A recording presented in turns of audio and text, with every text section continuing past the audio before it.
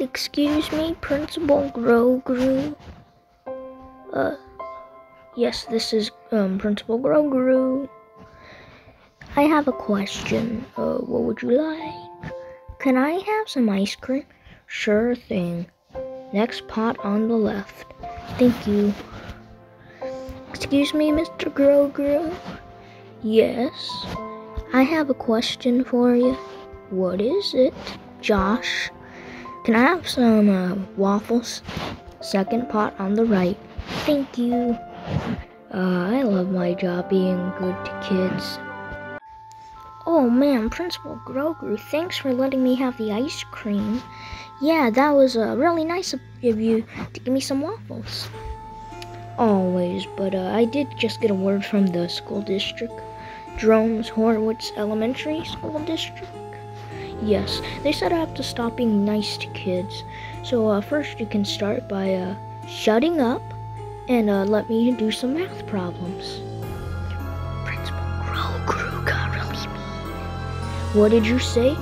Shut up, kids. Let me do my math.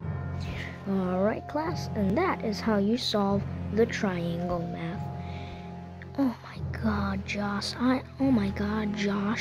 I am so bored. I know, right? He usually lets us do fun stuff. Now, shut up, kids, and let me give you the next rules. Go home, or else you'll be at the principal's office. I'm not going home until you give me some more ice cream.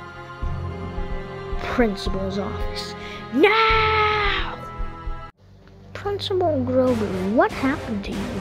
I said shut up, sit in the principal's office, and nothing will happen. Principal Grogroo, what's this book? Don't touch that! Oh no.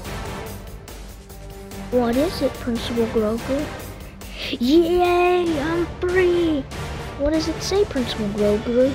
It says I don't have to be mean to kids if the district tells me to. Yay! Does that mean I can leave class? Sure thing. I'm glad about that rule. Principal Grogroo, you've gone from mean and cool again. Yeah, I'm glad you found that book. You know what? I'm glad too. And now, Peter, you can go have your ice cream. Yay! And Josh, you can go have your waffles. Yay! I ain't teaching. This is school. School is boring. And from now on, I will be a good teacher. The district can't fight me. I am a good teacher now.